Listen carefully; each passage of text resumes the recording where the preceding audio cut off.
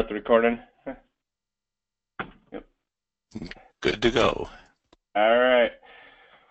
Well, thanks everyone for joining here again in another Forecast Builder webinar. Going here about now about every 3 weeks for these webinars. This one will be a little bit, I think, a little bit different tune from the last couple where we've been discussing a lot of tech stuff. This one will kind of deviate a little bit off of that. In terms of the topics, as always, we'll hit some positive news and some stuff from science related. Talk a little bit about what happened at AMS. Talk a little bit about diurnal, because I know that there's still some issues going on there. We'll look at some feedback that we've accumulated here over the last couple months and kind of run through that, and then a brief overview of some pop verification I did here just kind of over our lacrosse area domain just for kicks, and then offer up some open discussion for some Q&A from everyone there. So in positive news, geez, it seems like it's been a long time ago now, that ice storm back in mid-January, but it did grab some snapshots from the big, just for ice accumulation forecast. I was very impressed during some of this time. I just to watch. I had the Pleasant Hill in configuration service backup, just to kind of watch ISC and look at storm total ice amounts, and I was just impressed about how seamless the ice accum was. I don't have an image from the ice accum from that, but it was like down to the 100th of ice accum. It's just amazing. I mean, you even see that with these totals coming out of the big. Now, this one image goes is ice accum all the way up to 0Z January 15th. Event continued past there, especially out in Dodge City's area. So here's another one that came from the mid-shift on January 13th. And a good chunk there of central western Kansas was involved with the ice, in the ice storm area too. And I know Dodge City's area got over I think over 3/4 of an inch in spots. And that something that was interesting in this event was some of the heavier rain or freezing rain, I should say, that fell. And you look at some of the ASOS, like the ASOS ice accumulation, and it definitely shows that runoff characteristic that you didn't end up with as much. It wasn't a 1-to-1 ratio between QPF and ice accum. It was, quite a bit less than that. And the FRAM was nicely taking that into account with the ice accum. I know there was some stuff that hit Springfield with some thunderstorms and freezing rain, and there was like an inch of QPE, but there was maybe a tenth or so of ice accum, just again a function of runoff playing a role.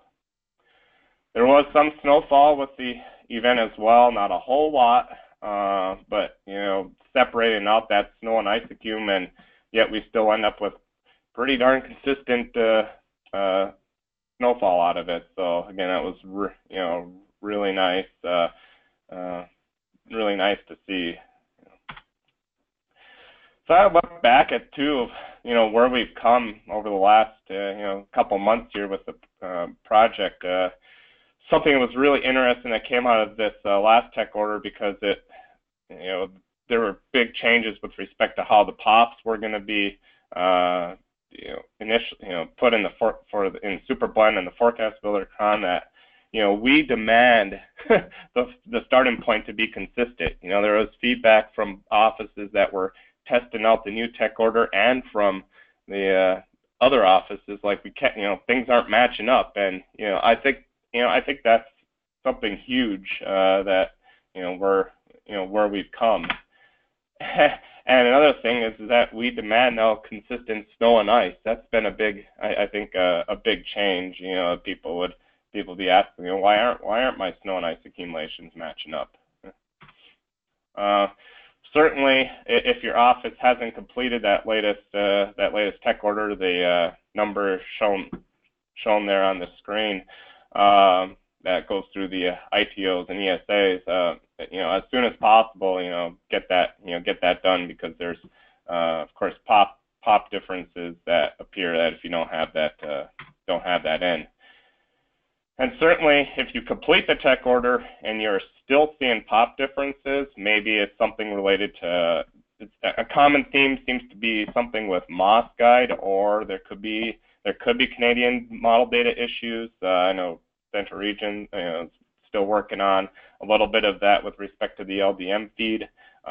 Again, post a note on that again, the CRG NWS chat room, and we'll get you all squared away. Hopefully. And also, if you look at the project so far, project/experiment so far, there's been about 50 changes that have been pushed through, based on a variety of feedback or proposals, such as the weighted QPF pop technique provided by the Northern Plains Sioux community, brought in the digital aviation services because of demand there to get it in. Pop improvements for Superblend because there was this low bias, and we had plenty of feedback on it, so we got that in. And this, of course, this latest tech order. There was stuff about ConsRA, using that over marine areas for wind because it was performing better. Brought in the freeze and spray procedure used over the Great Lakes. Variety of FRAM upgrades over the last couple tech orders, and more.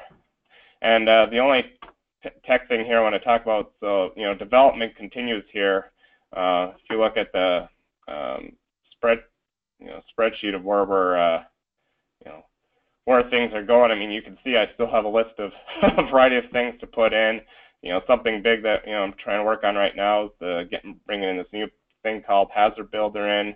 Be a nice essay tool. More information will be coming out after that, but still got lots of things based on feedback from variety of you out there. Into the science department here. Can I talk a little bit about sleet, because there's been some questions about how sleet is formed from the top-down approach in the in ForecastBuilder in the background, probably weather type. And some confusion about that, so I kind of wanted to spend a little bit of time discussing this. There are three ways that sleet can be produced. The first, and this is what I think a lot of people think about with ice pellets, is that it's a refreeze of rain process. So when you're, or refreeze of rain, so that basically, when your max wet bulb aloft gets is greater than 3 Celsius. That ensures basically hydrometeors are in a liquid form, and then they drop into that cold layer and refreeze. That's one way again to get sleet. And sleet and ice pellets can kind of be interchangeable here in terms of name. There's a second one, is a partial melt-in from when you get a near isothermal scenario. Something we noticed, due to when you get a profile that's hovering right around the freezing line, for kind of a deep layer, say from the max wet bulb aloft, which is again assumed to be 2,000 feet above the ground or higher, and you're in that 0 to 1 C, and that temperature is below 37. That 37 is that default that you see in the step 4. You'll get 100% probability in this situation to not just sleet, but snow and liquid. Again, that's a profile where anything can happen. So everything's thrown in there. Call that a wintry, a true wintry mix situation. And then there's the third, which is probably the most common way, is a partial incomplete melt-in. So that snow starts to melt around the edges, and you get, maybe it's considered a snow grain or something similar. So we'll just put it in that category of sleet. In fact, I know some people have asked about the definition, so I did go through and pull up a definition of sleet out of the AMS glossary, which redirects you basically to ice pellets, and for the heck of it. And the main thing here is that it's either freezing of raindrops, which is that prob refreeze sleet idea, or it's refreezing of largely melted snowflakes. So there's some snowflake that's still some part of it still exists, and then there's grains of ice or snow grains kind of stuff. So there's a whole big section encompassed within the whole sleet, and so that's why this is, I would say, the most common, and that's why in the max wet bulb aloft temperature curve here, you kind of get a maxima of sleet in that 2 to 3 C range. And really, I mean, even though we have this 100% of sleet probability, there's also other probabilities for other types in here as well, your snow and your liquid stuff. So you basically between 1 and 3.5 or so centigrade, it's really a wintry, that wintry mix idea. There's a section in the top, from the training that everybody did in the top-down science training, about 9 minutes and 15 seconds in, really goes into all the varieties of ways here that sleet's produced. So I wanted to, again, bring this up. I think at this moment, I'd like to actually open it up for if anybody has any questions on this, again, because I know there's been, talking with people and that, it sounds like there could be questions on it. So yeah, just raise your hand and I'll unmute you if you have questions.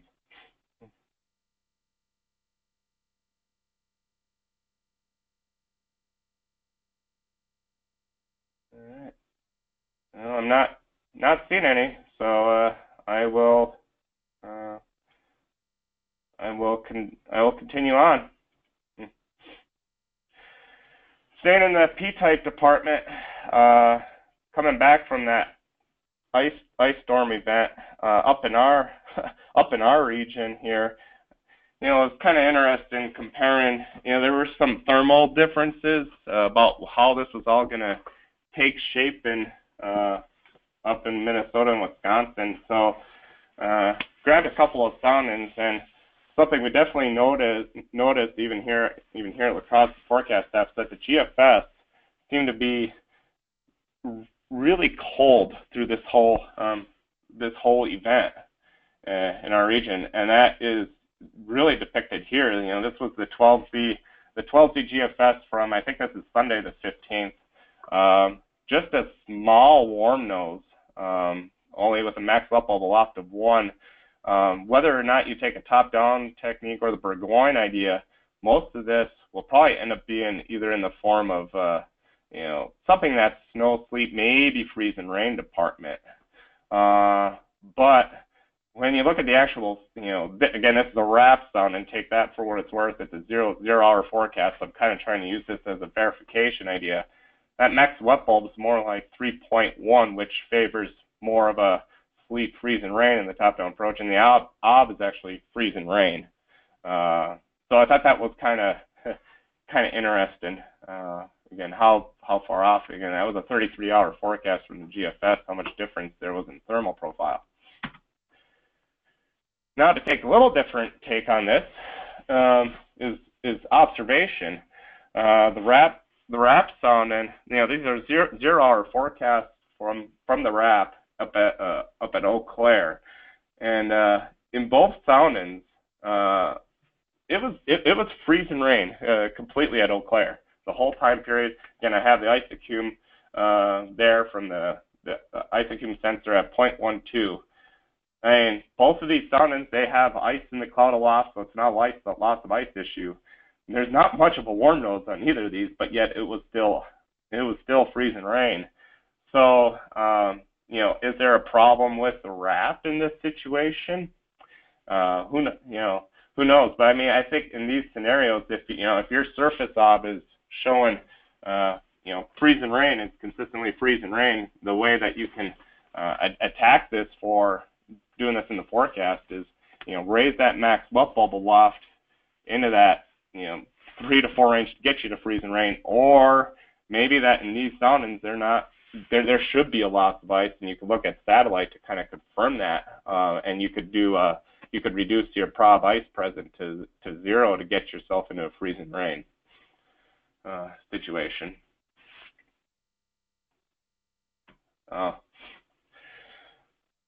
Something else, I know that people have asked in the past to get the European into the top-down approach. And late last week, I think it was on Friday, one of our forecasters here was pulling up some soundings from the GFS and the EC, and was like, "Man, I wish we had the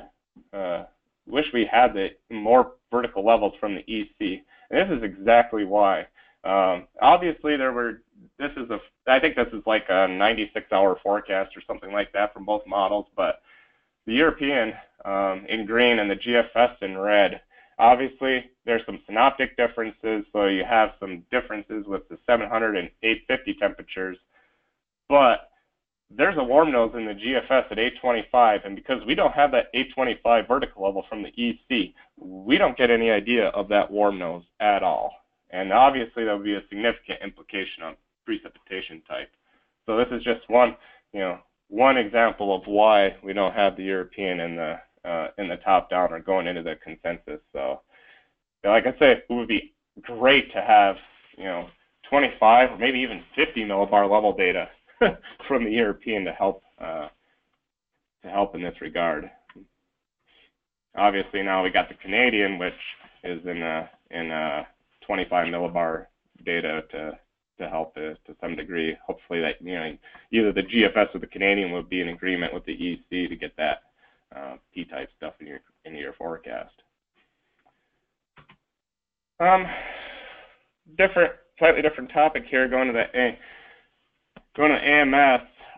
There were a couple of presentations given by a variety of people from Central Region Headquarters, just about what we're doing with the ForecastBuilder experiment here, where we're using the blends and a common approach here to derive snow and ice. And so I guess if your office, if you're especially ones that are bordering other regions, get discussions about what's going on. This is maybe a reason why, because there was some presentations given at AMS, but based on what we've seen coming out of our snow ice grids, I mean, it's really impressive, and I hope for most that I, as well as everybody on the grid team, is you're finding that the ForecastBuilder is hopefully saving you time to give you more time for DSS and all that.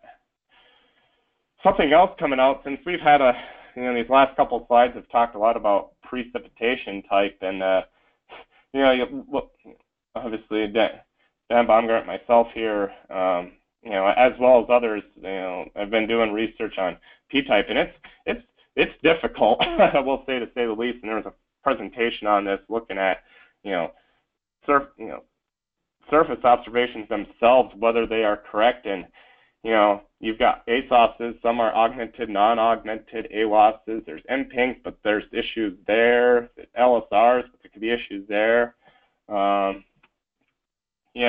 There's also issues when you're doing some of this research about distance and time in between the observation and RAB. I just grabbed, from that Christmas storm, how we had such a tight gradient. Like if you had a RAB on one side of the gradient and surface ob just on the other side, that's not good for your research. So, but I think, coming out of all this, with the issues with surface obs and all that, it almost drives home a point that we, might need further uncertainty on P-type. And, we've had this discussion, that especially came out of the Christmas storm when we were having some issues with the weather grids about the having that phrase wintry mix. I mean, this is a clear example why. I mean, the ice storm was from a top-down perspective, was kind of an easy one with a pretty strong warm layer that was really warm and nice. It's just a classic freeze and rain event that that we're expected to nail it, but these more issues when you're just dealing with a slight warm nose, it's pretty much throw your hands up in almost any type. And I think our diagram for max wet bubble loft kind of just depicts that. You're going to get a lot of types, and your weather grid gets really messy as a result. Going into diurnal, I should have done this more one by one. The recent tech order provided some help by switching to the national blend for the curve, but it's not 100% solved to get this speckling appearance that can occur. It seems to be especially prevalent more as you go farther out in the forecast, as you get to day 4 through 7. And the real reason for this is that we're trying to match your max and min T, and I've been doing some digging as well as some others on the grid team, and our options are pretty limited here because there's a variety of approaches have various problems. One option there is that we not enforce matching the max T min T, but which will remove the speckling, but then there could be 3+ degree differences between the max min of hourly T's and your max min T, and that's not what we want. You could populate hourly T every 3 hours, but then the question becomes, how do you modify that temperature after if you update your max and min? In the end, does it end up being more grid touching? Certainly, as you go into summer months, your curve is not linear between those 3 hours. It's more probably of an exponential type curve. So, and going back to this, the speckling seems to be more of a in a situation of non-diurnal, which it does happen more often, certainly in this fall, spring, and winter. But is it worth going digging into this? So I mean, the grid team, let's just say, is still discussing this. So we're going to keep looking at ways to solve this. I just want to bring this up because I know some people have emailed about this issue. So know that we're still working on this and trying to figure out what to do. So, all right, with that, I want to pass this over to Chuck to talk about the feedback. Hey, Andy. All right. Okay. So you should. Oh, actually, no, I don't want to pass it to you. That's right, because you want to draw. Or do you? Yeah, or you have it? I'm doing this from home. Okay. We can try it. If it fails, then we can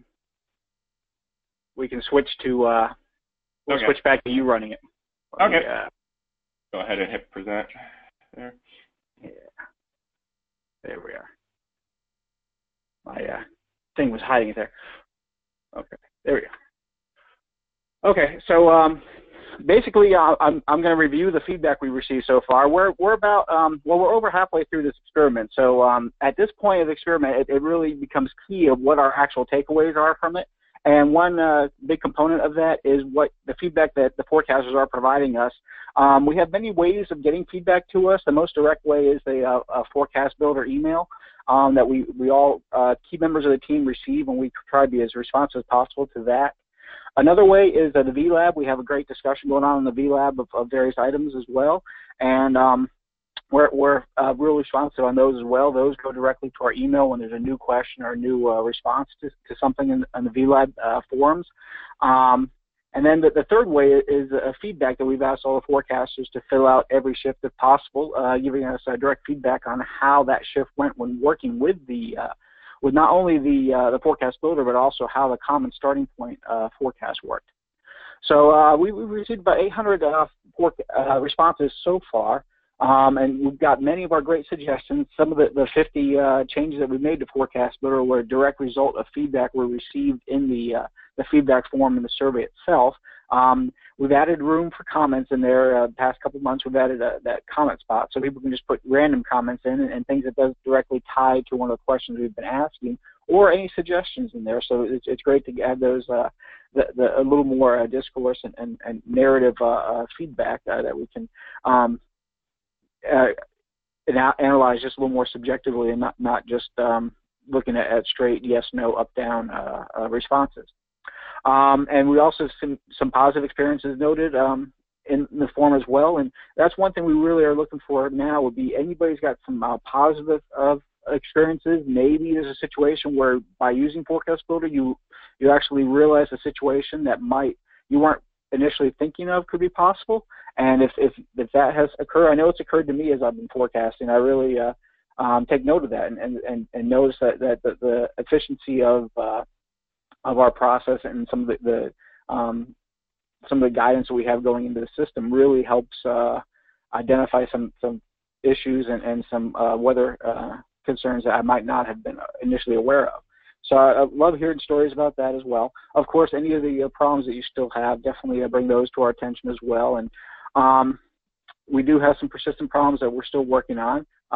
And like I mentioned, many have been addressed with those changes we've made, and others remain in the process for being changed. And we must constantly remind everybody that there's only so much you can do with blended model data and so much you can do with having a consistent starting point. When you've got weather changing and things it's not 100% rocket science right now. It's not. Forecasting in the future is a little dicey to begin with, so targets of opportunities remain, and that's where we need a good collaboration with our neighbors. And any situation where that might not have gone smoothly, or if it did go smoothly, go ahead and mention that in this feedback form as well, and we'll take that into consideration. As you'll see in the next slide, many of the responses are from testbed offices, definitely dominate, but all are welcome, and definitely if you have something you want to bring to our attention and you're not looking for a direct email back from us on that, go ahead and just submit that feedback form and allow for whatever time you need or whatever length of discussion you need to put the details in there for that situation. We did just recently add a place to an email just can be added to the survey if you do want a direct response back from the team. Okay, I'm going to briefly go through this. This is an example of what the form looks like and how we're working on it. And we've got it color-coded, and we go through there and we identify some of the issues that people are having, and we kind of catalog them into where the more persistent issues are occurring, and that way we can keep track of how those issues are responding to any changes we might make to try to address them.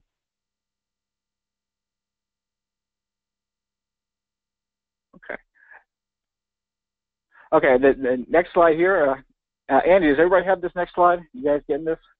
Yep. Okay, yep. Yeah, I know last time I tried to do this from home, my internet was so slow it really screwed up.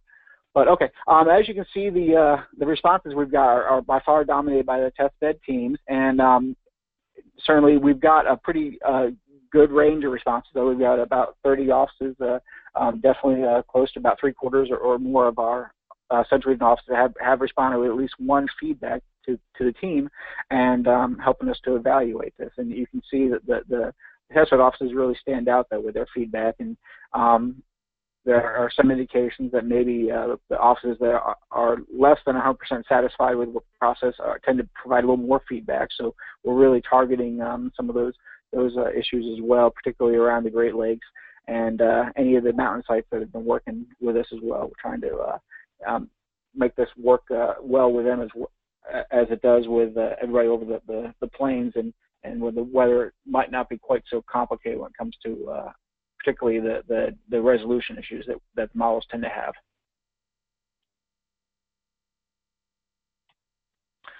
Okay, well, the first questions in there is, did you have to make changes to the foundation grids? And then by far, most people are saying they do make changes to the foundation grids that they receive from their common starting point. And that's definitely a good thing. We're encouraging if the forecaster sees that changes need to be made, go ahead and make those changes. Ideally, you get into a situation where the forecast comes in pretty well and you might not have to, and there's a large time savings there if you don't have to change those foundation grids. Particularly now that as you make significant changes, you need to coordinate with your neighbors as well. Okay, now this question is a little more in depth to what we're trying to achieve here. We actually asked how satisfied were you with the snow and ice accumulation amounts created by the ForecastBuilder, and so far the feedback has been coming out as definitely on the satisfied to very satisfied range of the the scale here, but we do still have a significant portion that are somewhat dissatisfied or very dissatisfied. And a lot of times when we have the somewhat dissatisfied and very dissatisfied, we dig deeper into those responses to see if there's any comments in there about what might be causing trouble or what they didn't like about the results they received out of the forecast builder. Well, another thing to note is that this is kind of an unconditional question. We did not limit it to only times when there are snow and ice accumulations, so that could have skewed these results. On the other side, though, there were 220 not applicable comments on this, so that probably accounted for those situations as well to a certain extent. Okay, another thing we're asking about is, particularly for the experimental teams, the officers working on the official full version and the ones that are in the experiment properly, is the general satisfaction of the weather grids that they do receive from the forecast builder. Basically, the final step, everything's all put together, and it comes up with your weather grids. And in general, the satisfaction lines are higher on that side of the scale, yet we still have a significant portion that are dissatisfied with many modifications or widespread modifications needed by the time they're done with that. So again, we go through those particular responses and try to figure out if there's something that we need to adjust with that, or maybe try to hit something a little harder on training. And for instance, that's one of the reasons why we hit the sleet possibilities during a partially melted snowflake situation there too. We were seeing some feedback in there that suggested that actually the forecast builder was working as it had been designed, but the forecasters really weren't expecting that to be the outcome. So wanted to make sure we hit that again during this presentation. Okay, one of the key findings of this experiment 2 is we're looking into whether or not this process can save time when you are working with your grids and produce those grids and the result that you want in a shorter amount of time. And so far, it does appear that most forecasters are finding out that, yes, it does, but there is a significant chunk, 40% nearly, that suggests that it is not. So we need to really target those areas as well and see if we can come up with ways to make it work more efficiently for those forecasters. And then one thing we like to look at is whether or not Forecast Builder made collaboration easier, and a significant a percentage agree that Forecast Builder did make collaboration easier. And probably along with that, of course, is the common starting point, making collaboration easier as well. Okay, and then we do ask questions of whether or not whenever you get in a situation where you have to use the top-down grids, whether or not you need to make changes to those top-down grids. So we are seeing a fair number, and certainly the vast majority, not need to make changes to those grids, and that's a good thing as long as you're getting the results you want. If you're not getting the results you want, definitely that's the place to make those adjustments there. So we see we've got nearly 20% of the time people are making adjustments to that, and hopefully that's improving the forecast and the output that they get at the end. Okay, well, I think that's all I have for the feedback. I don't know if you want to pause here, Andy, and we'll take some questions, or we can go right to the next section. Yeah, I wanted to add one more thing.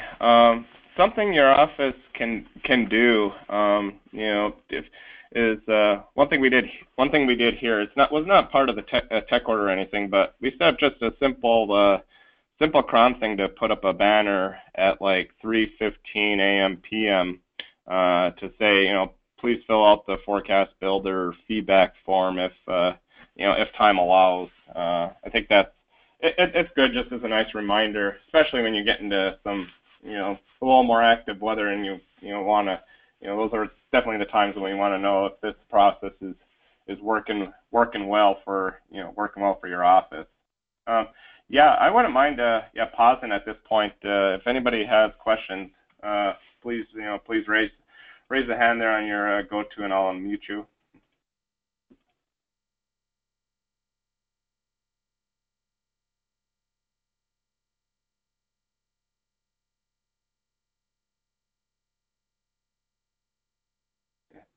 Just scanning the list here, making sure. Oh. All right, Brett there at Riverton, got you unmuted.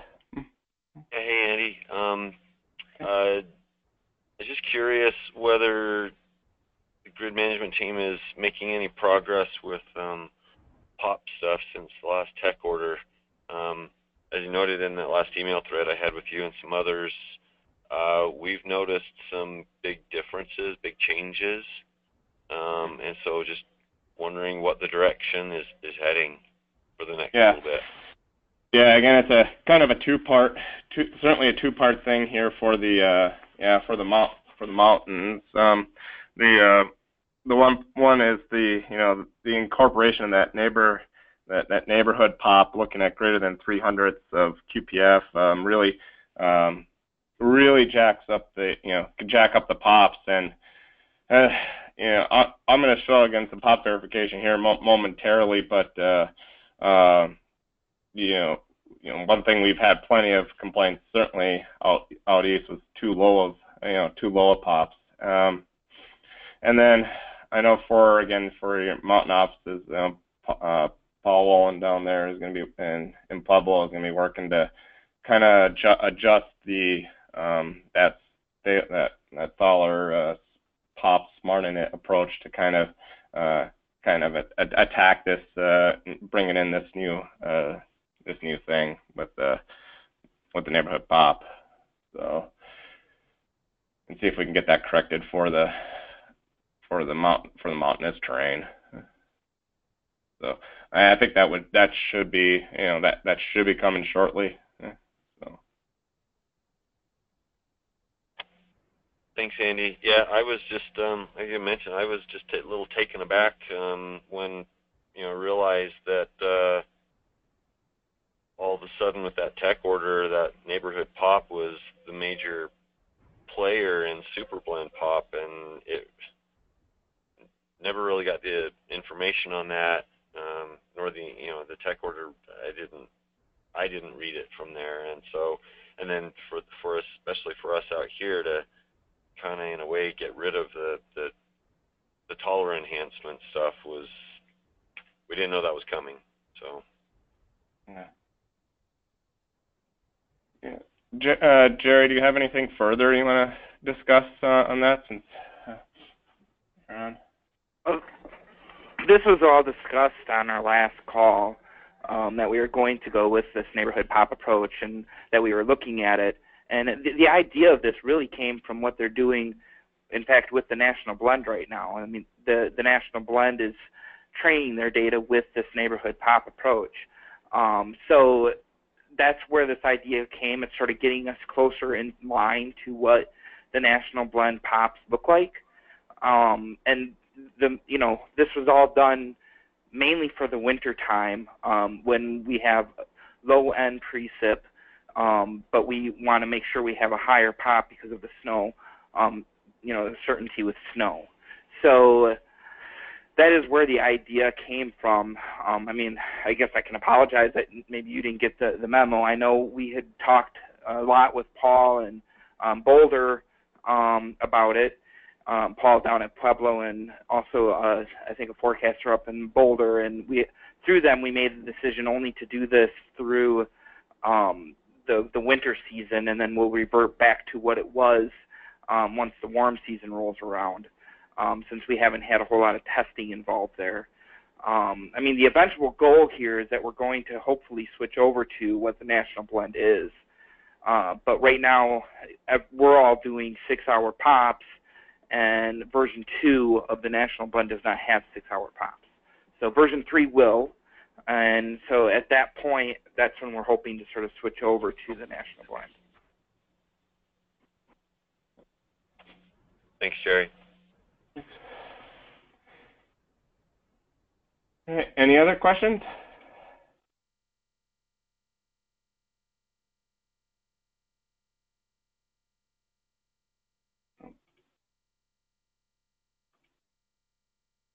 Yeah, and I guess the two this neighborhood pop. If you had capped this during the that training module that was released, there's both the one on Prob Vice President and then the one that came with the tech order. There was some mention about that in that again in that little 10-minute training thing. All right, continue on. Let's talk on the topic of pops. Let's look at some verification. So So this is something just ran yesterday because I was kind of curious to see how the NPOP has changed things, if at all, here. Again, this is picture on the right is our domain because I'm going to use the ISC database for this as what would be the forecast database in this situation. And then going to compare against the super blend and national blend. We're going to just use RTMA QPE as the observed, and basically going to look at reliability diagrams and where you want your forecast would be right along the diagonal line to be perfect. So on all these POP verification, I'll have 4 slides on this. The image on the left will be what was like December 6th to January 6th, and then on the right is January 6th to February 6th.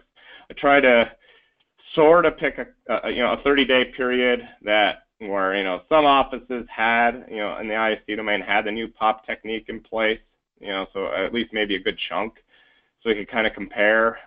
Really a better time period would be like say January 21st through February 21st, but we're not there yet. But anyway, it gives you kind of an idea. Red on these graphs is super blend, green is the national blend, version 2, and then ISC, so that's our forecast in blue. Interesting here on the 12-hour forecast, super blend did the best in terms of reliability of the forecast, and then a little bit of degradation as you went to the ISC and the national blend. However, as you get towards 72 hours out, we're pretty much, and sort of might expect this, our forecast running in line with where the super blend is because of the forecast builder cron strategy, and then the national blend they're lagging. So we're definitely making improvements here over the national blend. Again, there's another pretty big improvement coming with MBM version 3 in the POP department. Looking at 120 hours out, you see the same thing here. In fact, even in instances, you go pre January 6th there, when we had like 60 or 70 POPs, they pretty much all verified as something that should have been the categorical term, suggesting we were kind of under forecasting those situations. Then with the new POP technique, we're more a little more in line there with where we should be. And then even going 168 hours out, doing sample set of course drops with the number of high POP events, but you even look at that whenever we've put in a 60 or 70 POP both pre-January 6th and up to here February 6th, we're pretty much right in line where it needs to be. So I think that's good to see that what's going in the forecast for these higher POPs. It's pretty reliable. There's been some not shown here in this webinar, but I've seen a few images of some of the national blend version. I don't know if it's version 2 or version 3, but their POP forecasts out in for Western region look, these higher POPs that the national blend would put out in the days 4 through 7 period are verifying as they should be in terms of along that diagonal reliability line. So I guess if you see those higher POPs out there in days 4 through 7, don't realize that they actually do verify pretty well. All right, with that, I'll open up for some comments. We do have an updated image here of the forecast builder participation. So I guess let us know if this is not correct for your office. Again, we've got varieties of feedback mechanisms. Keep it coming. As Chuck was showing, it's great info. Helps us improve the project, and we're changed quite a bit, as noted earlier, from where we were at the beginning of the experiment. yeah, open it up. Anybody have questions? I'll unmute you if you just raise the hand, and I'll do that.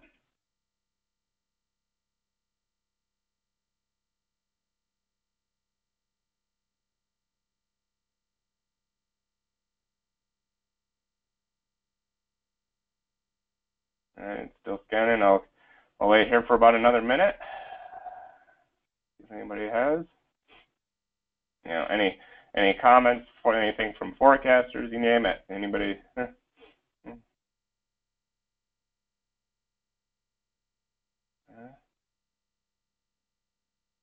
All right. Well, this is the end of the webinar. Thanks again for all attending. We'll probably have another one coming up here in another couple weeks. Yep, keep the feedback coming, and thanks again, everybody. Yeah, thanks, Andy. We'll go ahead and put out the